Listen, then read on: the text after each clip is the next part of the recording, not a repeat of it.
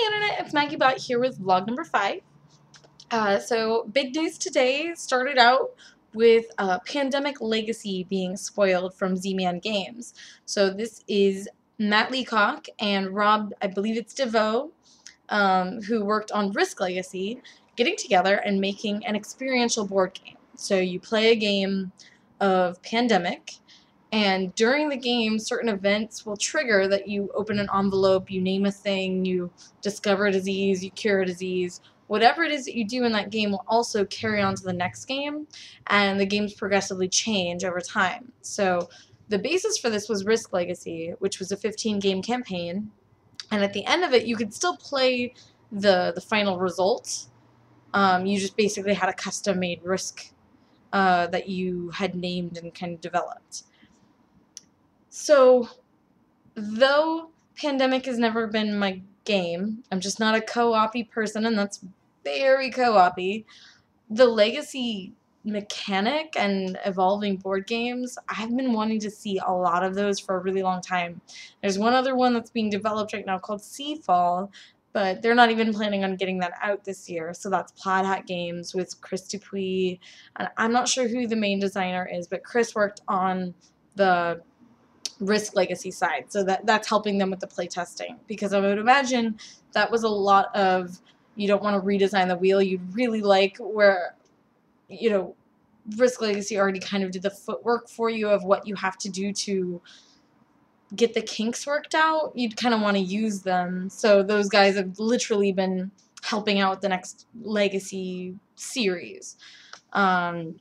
I'm looking forward to it. I know a lot of people say that after 15 games you are out of a board game, but I'd say if you get through 15 games and you're still wanting more, that's a win, because there's not many games you get to 15 games of. At least I try really hard. I get to 9 to 12 is usually my average before I peter out of a game. So that's good. Over the weekend, we got together and we played some board games. We taught Rococo, which went over really, really well. The more you teach a game, the better you do at it. We played Vikings, and halfway through the game, so we got through the rules explanation, and I sort of started feeling deja vu. And as soon as we started playing, I'm like, oh crap! I played this once. I played this when I was super new to games.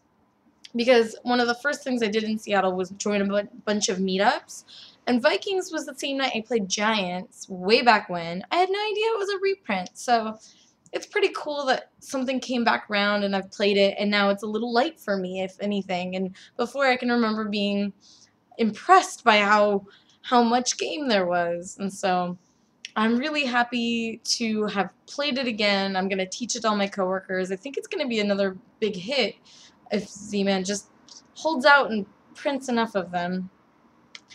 And the last thing, and this is a little negative, but we played Seven Sisters, which is a Kickstarter game from a couple, I think 2 years ago, and it was pretty darn bad. The gameplay was ho-hum, and the art was absolutely atrocious. I'm sorry to the artist. I'm sure they have talent in something, but this was not their time. This was so bad, and just the collarbones alone in that game are just ridiculous.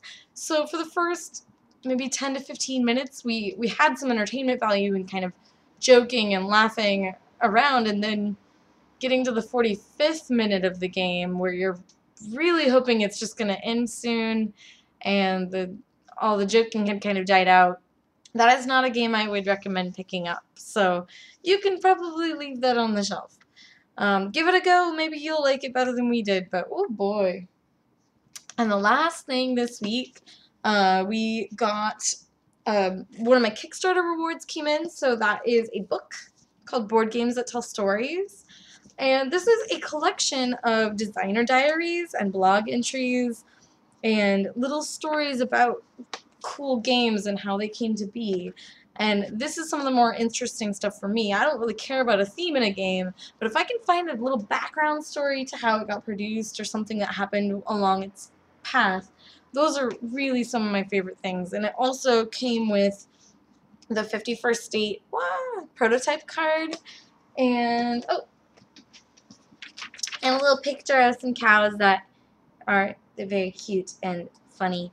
So that was really nice to see. I also got from Zazzle, which is like the worst name for a company, but this is a bunch of board game designers in a word cloud on a sweatshirt. But I think it's adorable and really fun, and it's really comfy. So they were having a sale, so I bought one of these. So I've been wearing it in like 70,000-degree weather. One day it'll be winter again, and I can just wear this and be happy. That's all for now, guys. I will see you again here soon. Bye.